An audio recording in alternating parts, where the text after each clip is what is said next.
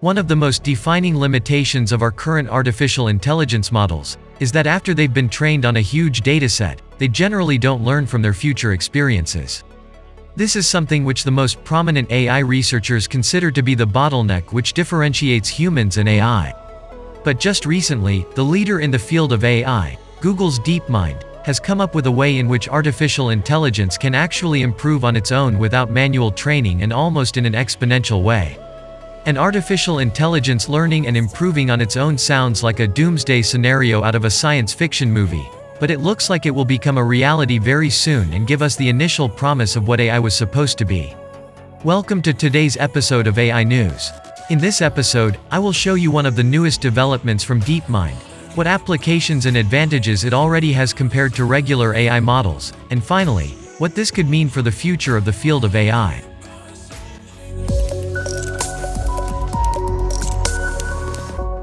Most humans excel at learning how to learn by utilizing prior experiences to inform the learning processes for new activities. Endowing AI systems with such skills, on the other hand, remains difficult since it requires machine learners to learn update rules, which are generally manually adjusted for each job. Meta-learning is a crucial study topic for enhancing the efficiency of AI agents since it explores how to enable machine learners to learn how to learn.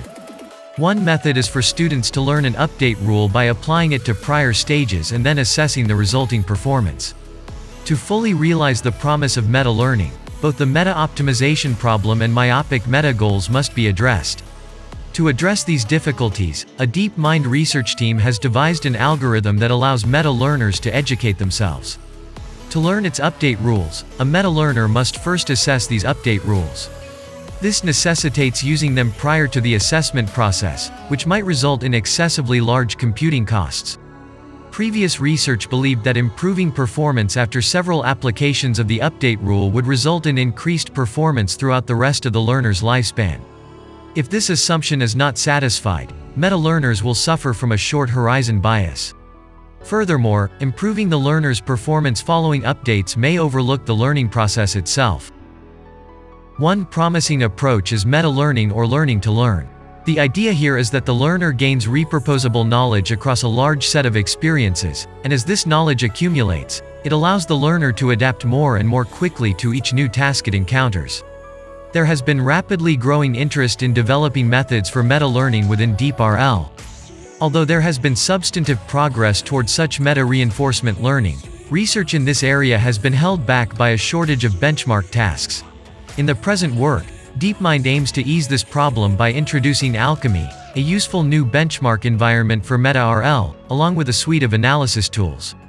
Alchemy is a Unity-based single-player video game. A first-person view of a table with a number of objects on it, including a set of colored stones, a set of dishes containing colored potions, and a central cauldron, is shown to the player. Stones have different point values, and when stones are added to the cauldron, points are collected. By dipping stones into the potions, the player can change the appearance and thus the value of the stones, increasing the number of points that can be won. However, alchemy also involves a very important catch. The so-called chemistry, that decides how these potions affect stones changes every time the game is played. A set of targeted experiments must be performed by a skillful player who has played and learned from previous games before to discover how the current chemistry works, and use the results of those experiments to guide strategic action sequences. Learning to do that, over the course of many rounds of alchemy, is precisely the meta-RL challenge. A meta-optimization approach like this also introduces two bottlenecks. First and foremost, it is curvature. The meta-objective is limited to the same sort of geometry as the learner. Second, there is myopia. The meta-objective is essentially confined to judging performance inside the K-step horizon while ignoring future learning dynamics. To address these problems, the proposed method incorporates two key characteristics. To begin, it employs bootstrapping approaches to include knowledge about learning dynamics into the aim in order to reduce myopia. Second, the meta-objective is defined as reducing the distance to the bootstrapped goal in order to manage curvature. The suggested algorithm's main notion is that a meta-learner may successfully learn to learn from itself by matching future intended updates with fewer steps. According to the researchers, their suggested method creates the meta-objective in 2 steps. it creates a goal based on the learner's new settings. In this example, targets are constructed by repeatedly updating the learner's parameters, either using the meta-learned update rule or another update rule, over a certain number of steps. The target and the learner's new parameters, which are a function of the meta-parameters, learners are projected onto a matching space. Euclidean parameter space is a basic example. We can adjust curvature by using a separate pseudo-metric space. The Kullback-Leibler divergence, for example, is a popular option in probabilistic models.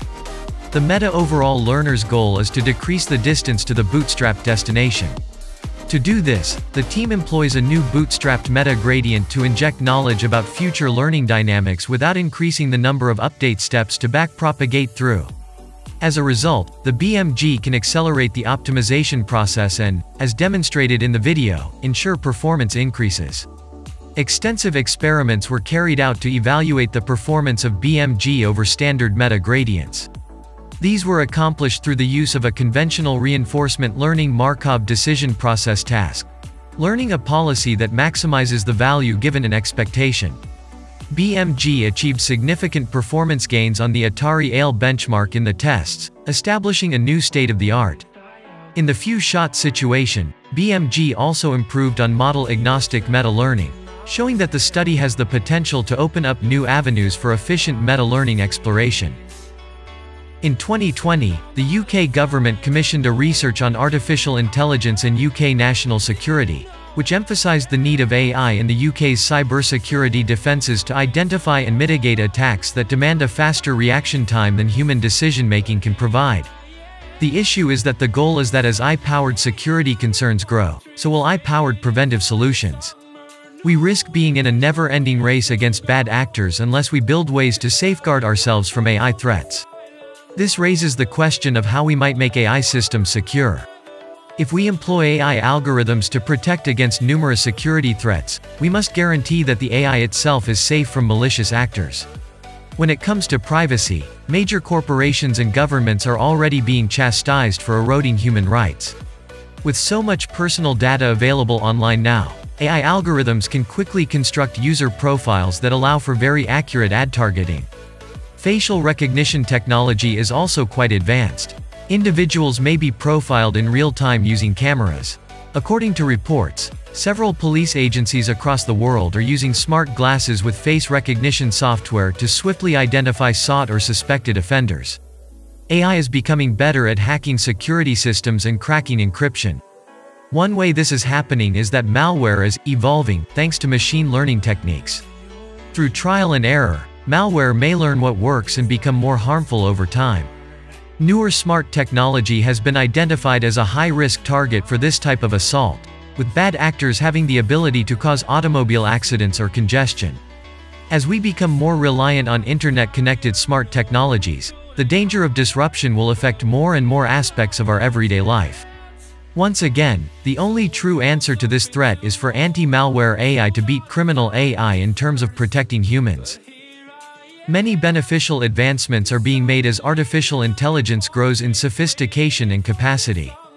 However, powerful new technology is always at risk of being abused. These threats have an impact on nearly every aspect of our everyday life, from privacy to political security to job automation. The first step in minimizing the hazards of artificial intelligence will be determining where we want AI to be utilized and where it should be avoided. Increasing study and debate on AI systems and their applications is the first step toward limiting their abuse. Logical backward chainer, which if you give a pattern, it tries to find things that approximately or probabilistically match that pattern.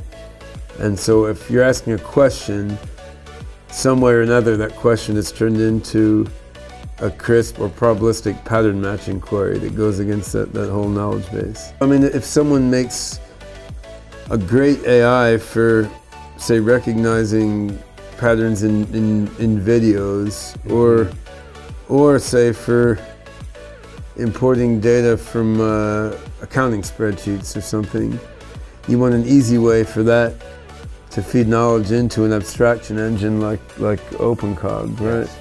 And so Singularity, and it makes an easy way for different AIs written by all sorts of different people to connect together. And I mean, if someone else makes a different reasoning engine, with different strengths and weaknesses relative to OpenCog. That can be there in the Singularity Net also. Then some application can consult two different reasoning engines and decide which answer it likes better. Or one of the reasoning engines, if it gets stuck halfway through doing reasoning, you could ask a question of a different reasoning engine that could help it get unstuck, right? So there's a lot of potential to having different AIs able to compete with and consult each other within a common network. So, what is your opinion on this completely new kind of artificial intelligence? Do you think that learning is a necessity even if the models were already trained on a dataset that's larger than anything a human could ever take advantage of, or is this another dead end in the path to human-like intelligence? What else do you consider a bottleneck in the most common current artificial intelligence models? Please tell us your opinion in the comment section below. I would love to hear what you have to say about it. Thank you for watching AI News. We consistently report on the newest technologies that are shaping the future of our world. We'd appreciate you subscribing and watching our other videos. See you around and take care.